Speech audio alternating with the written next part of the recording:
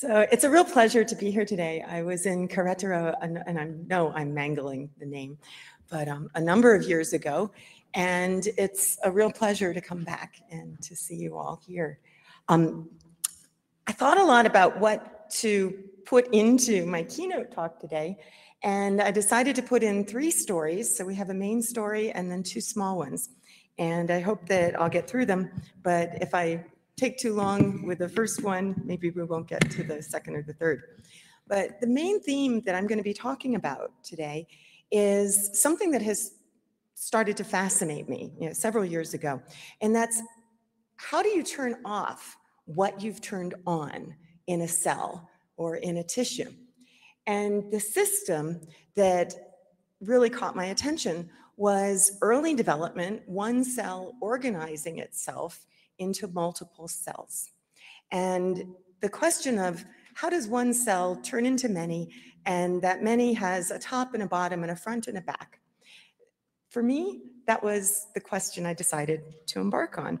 So my talk today is Heads or Tails, Systems Biology of Wnt Signaling, and that's the system within that cellular organization that I found really quite interesting the more I looked at it.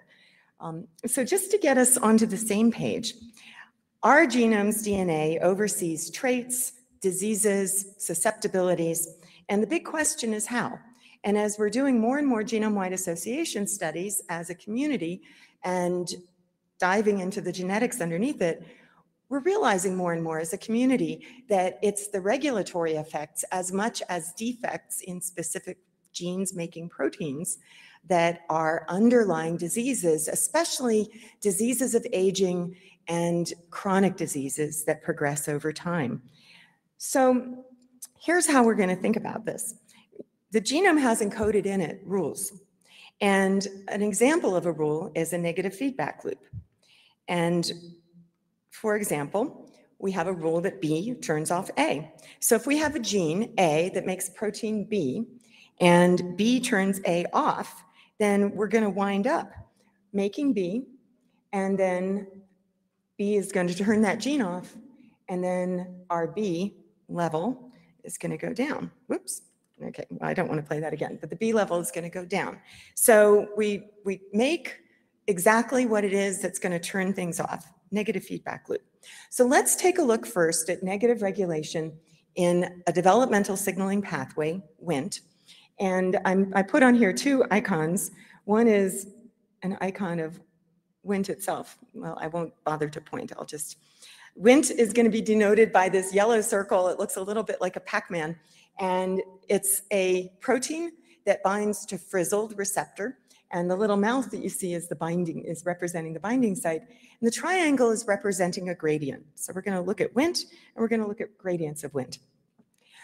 So Eric Davidson decided to put together this network of all of these regulatory interactions that govern the first 24 hours of life of a sea urchin. In the first 24 hours of life of a sea urchin larvae, and that larvae metamorphosing and turning into a mature sea urchin, is the same network, the same fabric that governs the equivalent of first 24 hours of life in a sea urchin, in a mouse, or in a human. Well, that really fascinated me. And if I started to drill down on this network and said, well, where are all these negative feedback loops? I was looking at it by hand. And what I realized was that over and over again, the Wnt pathways encoded in this network involved these negative feedbacks. So I said, well, okay, what's going on with Wnt? And what I learned, and this is work by others, this is classic Wnt work, what I learned was the Wnt signaling level is higher in what will be the tail of a frog in this case. So this developing tadpole has Wnt high in the tail, Wnt low in the head. And not just that, but if we look at the planaria over here, wild type, we have a head and a tail. If we knock Wnt down, we wind up getting 2 heads on this planaria. And if we elevate Wnt, if we overexpress it, we wind up getting 2 tails. And we see a little frog over here that has 2 heads, indicating that it had a little bit too little Wnt in its head area when it was developing. And we're going to come back to that two-headed frog. Another icon to look at down here is on the lower in the middle. There's that Wnt Pac-Man. And this is showing you that what Wnt does in order to induce a signal at the surface of the cell, it's produced by another cell, and then it comes and binds to a frizzled receptor. And there are about 19 Wnt's and there are about 10 frizzleds, at least in human. And when that happens, this LRP is recruited, and that complex together is what leads to the signaling inside. So Wnt signaling specifies tails, and defective Wnt signaling leads to severe developmental effects. One more. So here we've got this normal gradient, tail and head, and if we completely wipe out Wnt, all we get is tadpoles that have heads. So this is really a very extreme effect. So how does this Wnt signaling pathway work? Here's a cartoon. A key player in all of this is beta-catenin. Beta-catenin is intracellular, outside the nucleus, inside the cell. So the blue is representing the outside of the cell, and the green is representing the nucleus. Now, there's a destruction complex, a whole bunch of proteins that's at work all the time inside the cell, monitoring beta-catenin and saying, hey, not too much. And it destructs that beta-catenin and keeps it from doing anything other than not being there. Now, we have frizzled at the surface. Wnt comes along, recruits the LRP and the destruction complex, and now the beta-catenin is able to build up, and enough of it happens and it crosses into the nucleus, and the beta-catenin binds DNA and is a transcription factor, turning on genes. So that's the fundamental way that Wnt signaling is happening. Now, what else is going on? What's turning on the Wnt? Well, initiation involves growth factors, cell matrix interactions, cell-cell interactions, and that's been really well studied. Now, progression. Once the signaling pathway has happened, we have transcription factors that cross over into the nucleus, and we have cytoplasmic changes that involve cell morphology, motility. The missing piece in all of this, when I started looking at this, was termination. What stops this Wnt signaling pathway and allows the next thing to happen? Because clearly, this Wnt is a transient signal. It needs to be there and high and tail during the development, but we don't want it to be there high over a long period of time. So that became the quest, excuse me, to look for the negative feedback regulators in Wnt. So here's what we knew going into this. We knew that Wnt is inhibited by certain antagonists that are turned on. So Wnt itself is inhibited. The beta-catenin is inhibited, and that signaling in the destruction complex is also inhibited. So these Wnt antagonists are operating at a pathway level to inhibit the pathway itself. But what about those target genes, the genes that are turned on by the Wnt pathway? What happens next after they've been turning on? So we decided to do an experiment. It was a long experiment to find this terminator of Wnt signaling. So the first thing is we needed something highly induced in response to Wnt. So for that, we decided to take advantage of my collaborator, Carl Willard, his ability to isolate biologically active Wnts. So we took Wnt3A and dosed human pluripotent stem cells with the Wnt3A over time. Now, what happens when you do that? The cells start to differentiate and they start to organize. So we took cells at each of these time points, 12, 24, and 48 hours, and compared that to 0, and did RNA sequencing. And here's what we found. Here are the primary genes that came up early. Well, what we're seeing, let's see if it actually works. Well, I don't want to point to it there because the people at home won't see it, but I may, there we are. So, and I can't tell if that comes up. So I'll simply say what I'm looking at. So at the top, we have dark blue. Dark blue is 100% on. So what we're seeing in the top block are genes that are way on, they're turning off in response to the Wnt signaling. So the Wnt signaling is turning off what's happening in the cell right now in order to get ready to do the next thing. And those downregulated genes are actually pluripotency and neural differentiation genes. The next swath of genes are a lot of genes that are up slightly, and then they go up a little more. So these are transiently upregulated. They're up and then they turn off or go down. And you'll see one of the genes, it's my favorite name for a gene, it's the T, and T is brachyury. That gene is a known response gene to Wnt signaling. It goes up and then it turns off, and it's really quite bold. And what we did to take a look at these genes and find them and inspect them was actually to take all these known Wnt response genes and ask, what are all the other genes that have the same pattern? And make sure that, and that's how we discovered clusters of genes that came together. In our next group, we have genes that go up and stay up. And in the last group toward the bottom, we have genes that come on late. So those upregulated genes at 24 hours, 48 hours, it turns out are primitive endoderm genes. And the genes that come up late are definitive endoderm and also tail bud genes. So it was very interesting to be able to drill down on this time series data and realize that all the known Wnt factors were coming on at the right time, and to see these other genes that created this patterning in the endoderm, for example. Now, we wanted to find a transcription factor. And you'll notice that SP5 is up at about 12 to 24 hours. It's coming up and then it's turning on. So what we found was a transcription factor, SP5, highly induced in response to Wnt. And then the only known transcription factor at that time that was highly induced was axin-2. And here I'm comparing the SP5 levels, and this is through qPCR, at different times from 0 hours to 24 hours. And you can see that axin-2 is induced, strongly induced at 6 hours and goes down. And SP5 in turn goes up and continues to go up. And as we saw in the previous slide, it continues to go up and it goes up even higher. And we confirm that at the protein level as well. So we had our culprit, SP5. Highly induced transcription factor, well, highly induced in response to Wnt. And now we wanted to see, what does it do as a transcription factor? Well, SP5 is part of the SP family of proteins. SP1 is the major member of the family. SP1 occupies many, many genes across the genome in any given tissue. When you have a gene that's on, SP1 goes and it binds a GC-rich site, and we'll come to that in a moment, and keeps that gene on.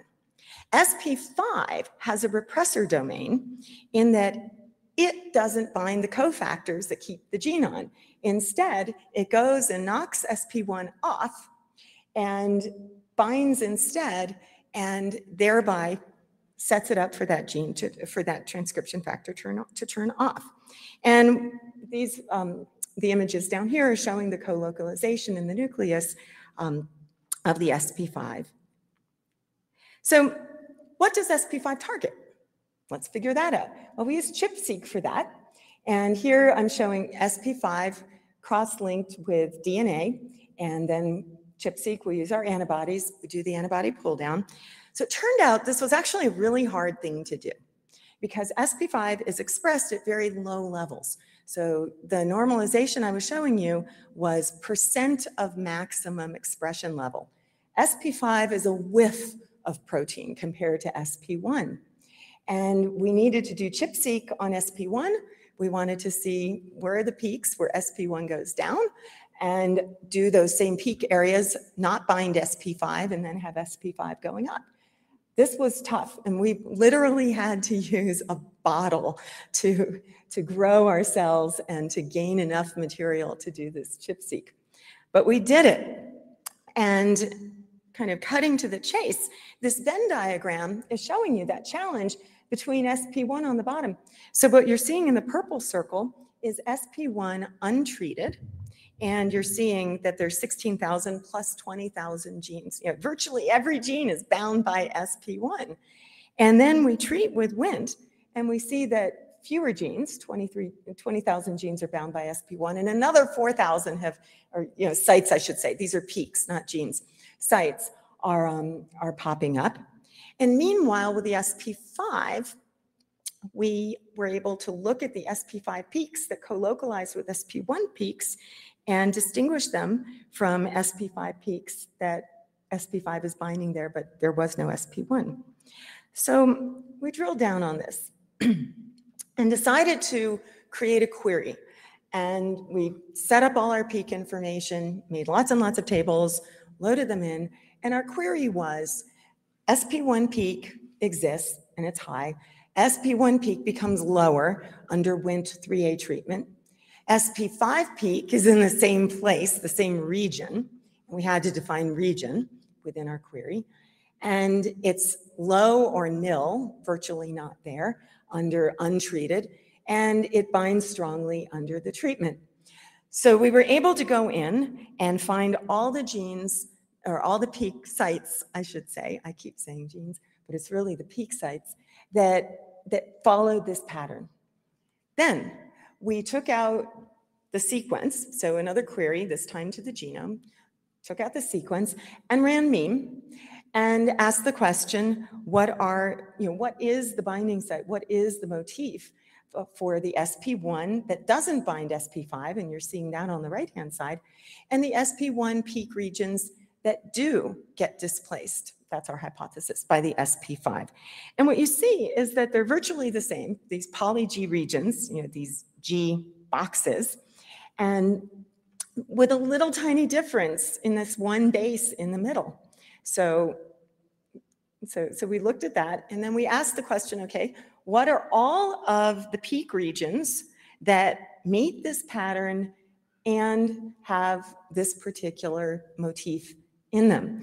And what we found was a really cool set of target genes. If you're a developmental biologist and you're interested in the Wnt signaling pathway, you look at these and then you say, well, what else is in there that I've never seen before? And one of the reasons I wanted to put this up as well was, AMOT2 is a good example. So on the top, on the left, I can hardly see my own writing here.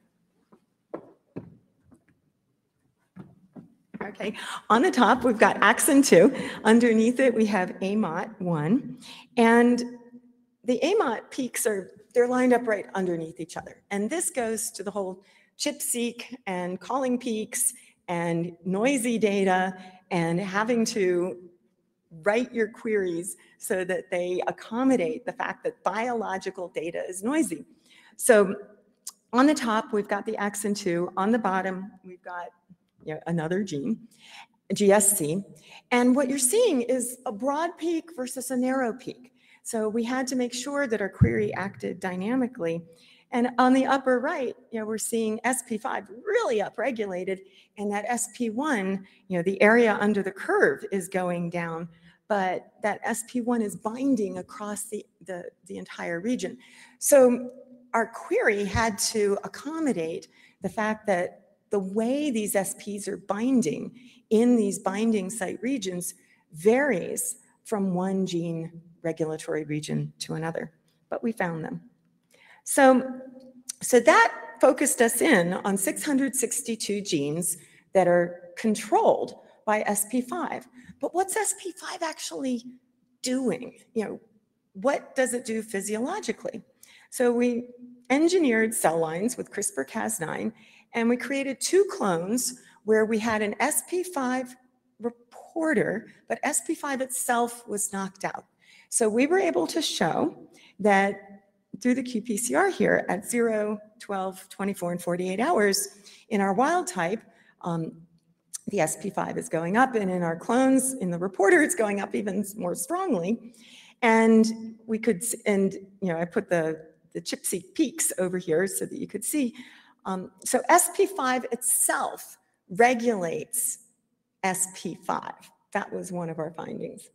Now, we did more RNA-seq.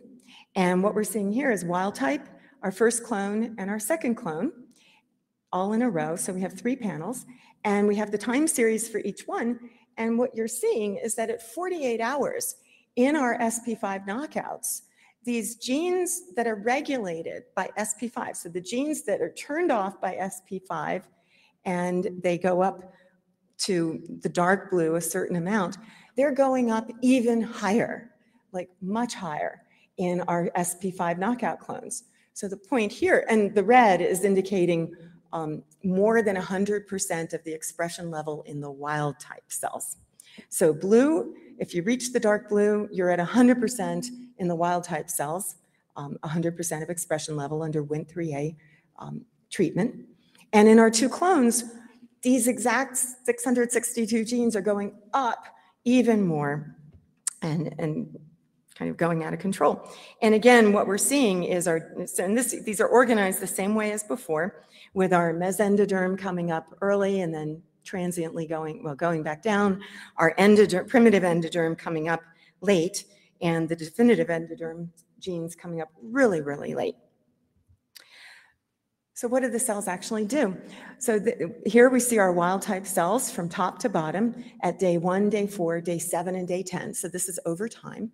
And we're seeing that these cells they become very disorganized and out of control, differentiation defects in these cells.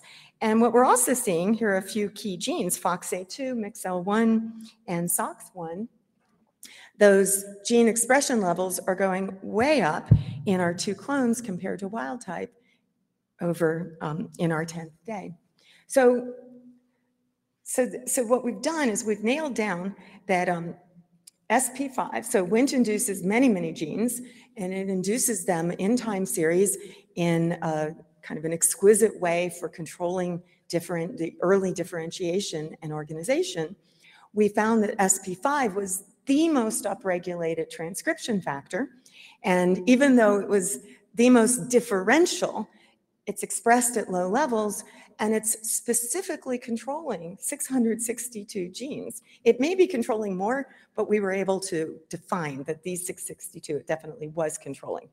And SP5 is reining in the response of these genes to Wnt. So for the Wnt signaling community, the people who study the Wnt pathway, and there's a whole community of researchers on this handed them 662 genes to focus on to try to figure out, what exactly is the role of these genes in Wnt signaling. So to put it all together, what we have is initiation. So the Wnt, by recruiting the destruction complex, as I showed you, beta-catenin builds up, crosses into the nucleus, it's active as a transcription factor. Target genes turn on, including Wnt antagonists.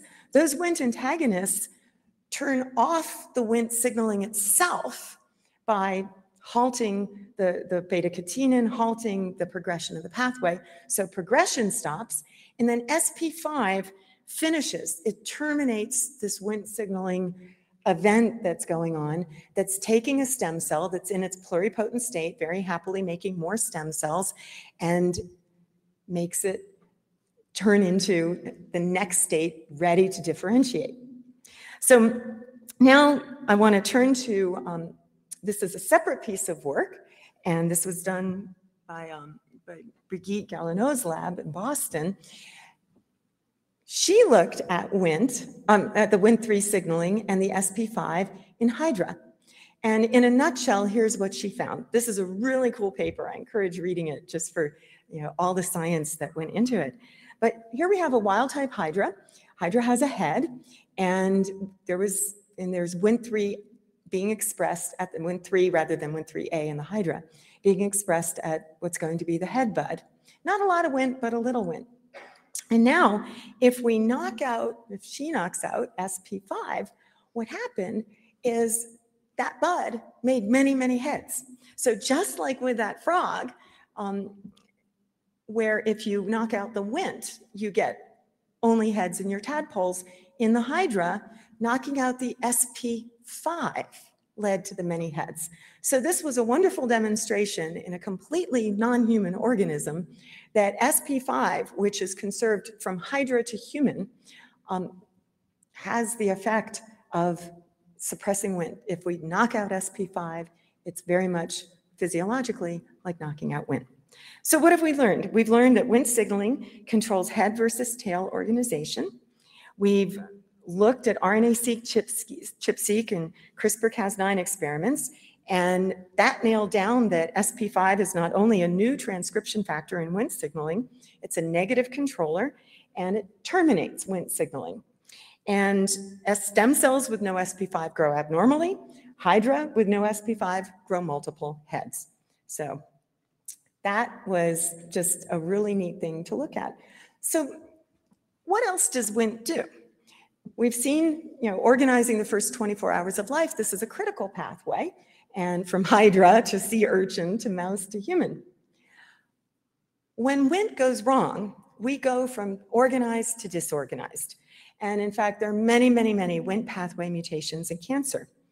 There's been recognized in about 2014 this notion of Wnt-addicted tumors. And this next series of 3 slides is really about cells talking to cells and really healthy cells talking to cancer cells. So in this cartoon, I'm going to walk you through Wnt-addicted cancer tumors. So we have a regular old cell that's not a cancer cell. Nearby a cancer cell, we have intercellular space, extracellular here.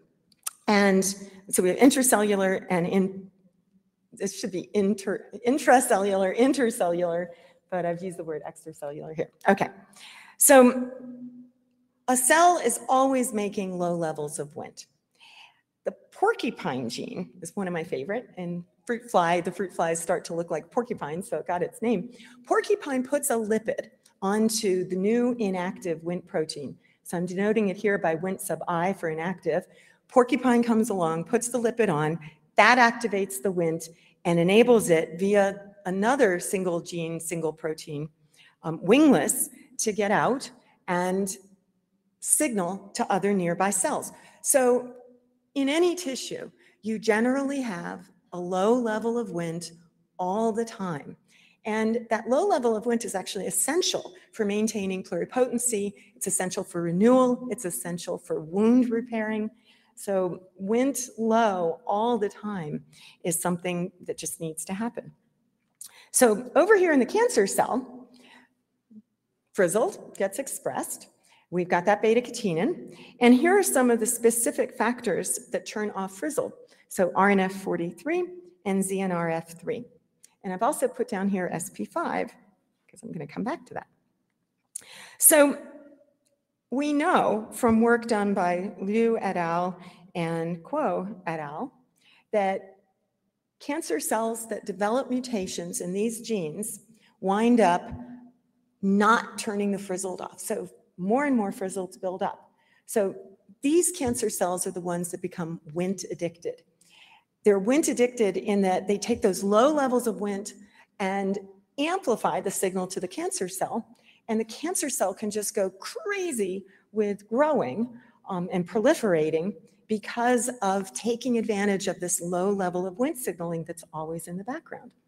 So Novartis and separately in Singapore, compounds were screened and found to inhibit porcupine. So porcupine's on the X chromosome, and if it's inhibited, then what we get is no lipid on that Wnt. Wnt can't be excreted.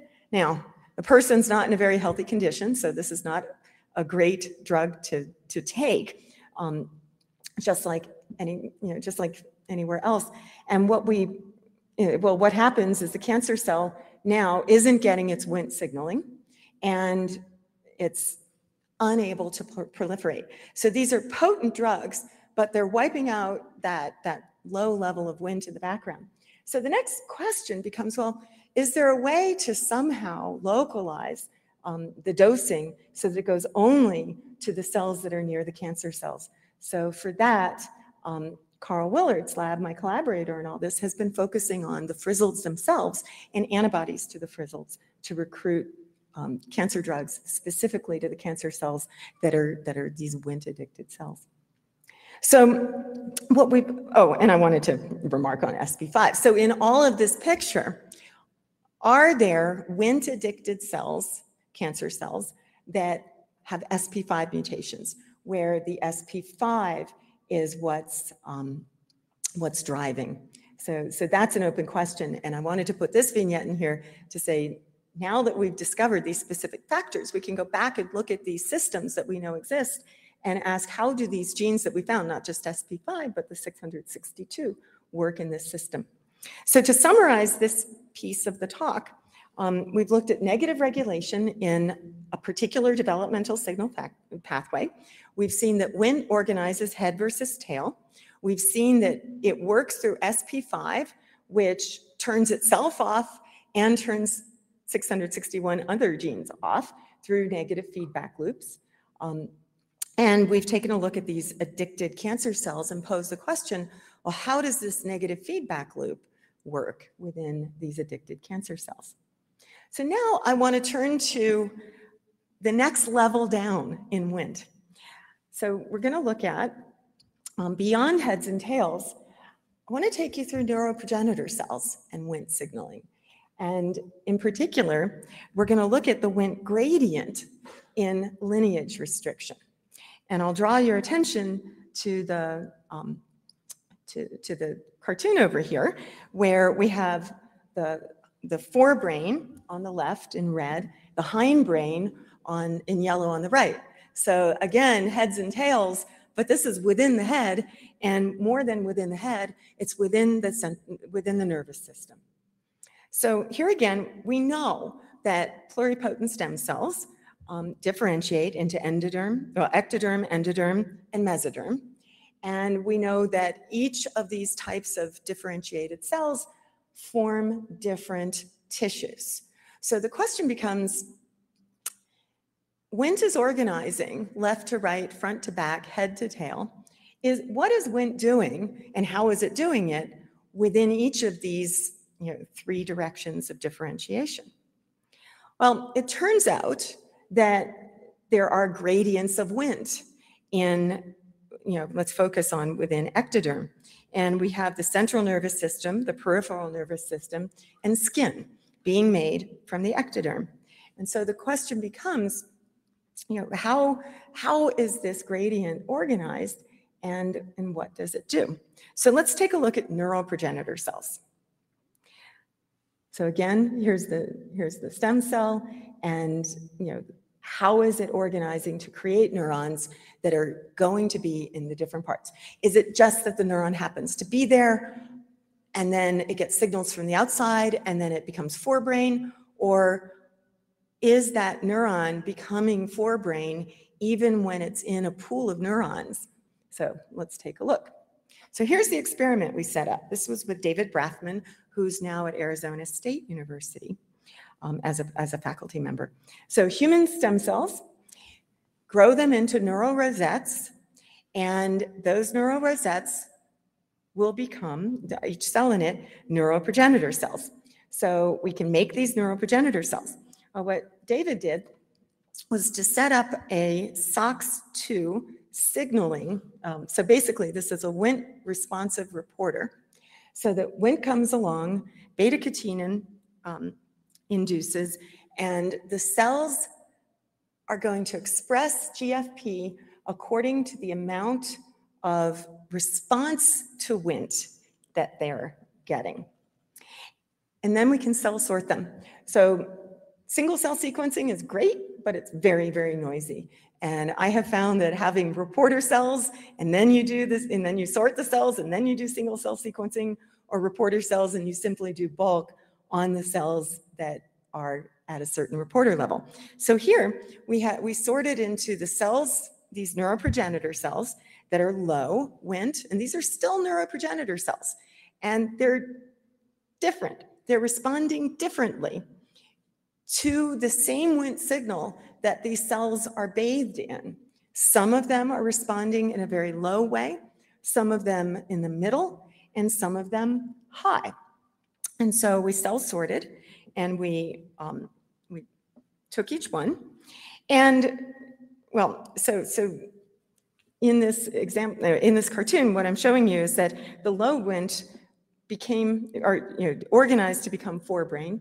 The middle become the midbrain, and the high Wnt are becoming the hindbrain and spinal cord. So again, low to high, front to back, head to tail, and in here, forebrain to spinal cord in this Wnt response. So we did RNA-seq in each of these, and we compared here the very low Wnt to the high Wnt, and we found that there were 566 genes that were significantly upregulated when the GFP was high, indicating that there was a strong response to the Wnt signaling, and that in these neuroprogenitor cells, and 707 genes that were low. And once again, we organized them into, we organized them by their expression levels. What you're seeing on the left are all of the genes that are specific to the Wnt system, and you'll see at the very top, I don't know how well you can read it, but the very top one is SP5. So SP5 is way, way up. So on the axis down below, you have GFP high on the right, GFP low on the left, and we have the differential expression in the high versus low shown as bars as the degree of expression. So we're seeing that what we expect to see, that GFP high, SP5 is high, and all of those genes that came on in our experiment where we simply treated stem cells with Wnt, here the neuroprogenitor cells are responding the same way. We're seeing the same genes over and over. That's a good thing. And on the right, what we're seeing is that the forebrain genes that are typical of forebrain organization are in gray at the top, and those are lower in the GFP low. And toward the bottom, we have the hindbrain genes that are typical and characteristic of the hindbrain. So again, we're seeing Wnt, we're seeing our friends, the genes that we know are responsive to Wnt in this experiment, and we're seeing this organization of the neuroprogenitor cells, even when they're just cells in a dish. They haven't done any organization yet, but they're ready to become forebrain, midbrain, hindbrain type neurons. So what we saw with this experiment is that this Wnt gradient is instructing this anterior-posterior positional identity of neural progenitor cells in a dish. So we thought that was pretty cool. So the bottom line on this is that with a Wnt gradient, lineages, and it's not just ectoderm, it's the endoderm tissues, it's the mesoderm tissues, same thing. So we've looked at this in kidney now as well, or kidney progenitor cells. So lineages are restricted early during the human pluripotent stem cell differentiation. Wnt is that patterning factor, and endogenous Wnt signals are influencing differentiation of these stem cells, of the neuroprogenitor cells in this experiment. So we've gone beyond heads and tails, and we've looked at the neuroprogenitor cells. We've seen the Wnt gradient in lineage restriction, and we've kind of nailed that not only is Wnt signaling organizing at the gross body level, but it's organizing intracellularly at a cell level what a cell is going to be ready to become. And we've seen in this talk that it's all being done through the SP5. So that's actually it. And I think I'm finishing a little bit early, but I want to acknowledge all my collaborators. Ian Huggins did the SP5 work. Nathan Kumar did the kidney work that I didn't show you. And Sanjay Nigam was a collaborator on the kidney work. And then Carl Willert for the Wnt work, and my bioinformatics team, my student Tessa, who's now graduated, and Simar, who's in graduate school. So thank you very much for listening, and I'm willing to take questions. Thank you.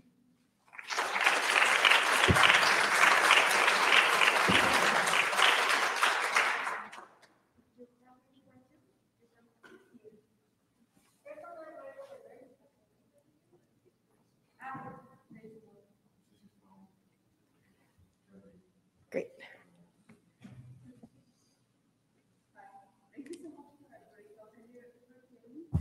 I think it's not working. Just a second, please. Oh, no, it was off. Okay, good. Now it's good. Okay, thank you so much for the talk. I found it super interesting. Like, particularly, I'm interested to know, and I don't know if you know the answer to this, when did SP5 emerge, particularly given that there's some evidence that some of the factors that are important for metazoan characteristics, metazoan development characteristics, actually emerge before the actual characteristics you're looking for. And there is kind of rearrangements in the gene regulatory networks that then give rise to these phenotypes. So, for example, the presentation of specific axes. So I'm just curious to know when that happened, if you know. Like, when did SP5 emerge? Yeah, so I love being able to go back to previous slides. I'm just going to put up, sorry, yep, here it is. I'll go even earlier. There we are. So SP5 is virtually off in the pluripotent cells. So the stem cells that are doing nothing at all, they have that low level of Wnt signaling, because all cells always have that low level. And SP5 is not coming on so much in the very first 12 hours, but it's really coming on boldly in the 24 hours and then the 48 hours. So these other genes that come up, actually, that's a slide that would be fun to put together. The 662 genes that are SP5 controlled, like, just take the heat map and do those.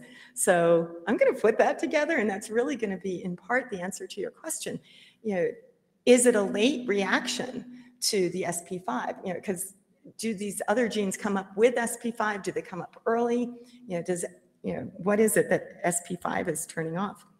And here, when we did the qPCR, what we were seeing at a more fine-grained level, so this is the 3-hour, 6-hour, 12-hour, and 24-hour, it is coming up. So it's creeping up, at these earlier time points. So we didn't do the earlier time points in the RNA-seq, but we did them in the qPCR. Yeah, and actually I was more interested in when they did emerge evolutionarily speaking. Oh, okay. Just because I was thinking time series. So, good question. Yeah, Hydra. So multicellular organisms. So Hydra isn't even a vertebrate. So, yeah. And the SP5 is highly conserved. Okay. Yeah, it's there in the Hydra. Okay, yeah, I'm curious. We did some work on the sponges, soporiferans, and then we have some evidence that suggests that the first metazoan cell was a pluripotent stem cell. So I would be curious. And I did some analysis on promoters. Yeah, there's an SP5. That'll be really interesting to look at. Thank you for asking that question. Yeah, there's a huge enrichment for SP binding sites in, at least in the sponge we looked at, like huge, like it's the most abundant site in the whole genome. Wow. But I don't know how it links to this. I just was curious. Yeah, and there's a whole family of the SPs. SP5 was the one induced in response to Wnt3A. So this is the thing about the Wnts. There are 19 Wnts in human. Every organism has I'll call it a cloud of Wnts. And if you do an evolutionary tree if you do human and mouse, they'll line up with each other. But what you really see, it's just like the annexin family. When you do the tree, there's a radiation that happens of the genes within the organism. So every organism is somehow, it has its own set of Wnts. And the Wnt to frizzled is a one-to-one reaction or interaction as well. So a wonderful question is the family of SP5s the same way? Here we're looking very narrowly at Wnt3A, SP5, frizzled 7. I didn't give the frizzled in the talk, but frizzled 7 in human stem cells, H1 cells. So a great question. Yeah. Thank you. Do we have any questions in the online group? Nope. Javier, I think. Hi, Terry. Nice talk. Thank you. In your model on the cancer cells, the cancer cell is like feeding or eating the Wnt or activating the Wnt signal in the other cell. Okay, the other cell is in a stem cell, because we did a study with in myeloma cancer cells, human myeloma cancer cells, and with mesenchymal stem cells, and we study what is the relations of the link of the mesenchymal stem cell on the patients in cancer, and we observed that the cancer cell activated the Wnt signaling into the stem cell, probably in the way that you say they are addicting to the Wnt signaling, but is our understanding of the results that we observed in this study is that the myeloma cells activated the Wnt signaling into the mesenchymal, and probably this was one of our results. In your case, is something similar, or because what is the model there? This is in your case. This is a in vitro model, or for this? Right. Yeah. So here, this is so this is in the dish, and so in vitro model. However, what you found is really interesting, because it's the stem cells that need that low level of Wnt to maintain the pluripotency of the stem cell, and that's kind of the contradiction. You need Wnt at low levels in order to remain a stem cell, and Wnt at higher levels, induces the proliferation and differentiation. So. Yes, I mean, for us was interesting also, I have to say you that in human there are several Wnt pathways. One is, and the one that was activated was the non-canonical Wnt in the stem cell. So it's, for us, I mean, in your talk, this is very interesting. I will have So a I look have to RNA-seq data with Wnt5a, which is thought to be a non-canonical Wnt pathway activator. So it might be interesting to take a look at that response. And we haven't been able to do much at all with the Wnt5a. The signal is very low. We don't know what to look for. It's, we know it's doing something, but it's very difficult to figure it out. So that might be, it might be Wnt5a, the non-canonical Wnt that's responding there.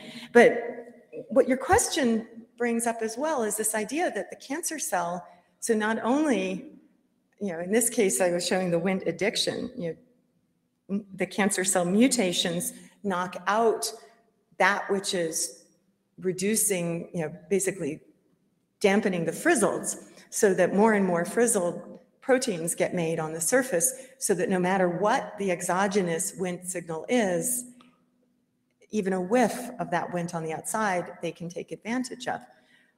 This idea of inducing the cells next door, your mesenchymal stem cells, to make more Wnt is a very interesting finding, because there, what that means is the cancer cells would be, so what would make more Wnt? Well, making more Wnt would again, so that could be the knockouts in the SP5, because the SP5 is controlling directly the Wnt, several of the Wnt genes. So there could be something going on. I will thinking out loud here, folks. I will look at our results, because we didn't, I mean, I don't know what was the behavior in our study of SP5, but I will have a look at that. Thank you. Good, thank you. Thank you. Yeah, it's always interesting to study something that's broken, which is effectively a cancer cell, in order to find out how does basic biology, when it's appropriate, work. So, good. We have one question from Gustavo Rodriguez that he's attending online. He said, if I'm not mistaken, Wnt proteins are glycosylated. If so, how does glycosylation impact Wnt signaling, especially if in the cancer cell scenario where glucose metabolism is altered? All right, we're getting out of my scope of background. You know, if you'd asked me about compilers and operating systems, I could have said something. However, yes, glycosylation on the Wnt protein is a very important factor, and there's a whole entire active community looking at how does glycosylation, you know, how is glycosylation involved in Wnt signaling.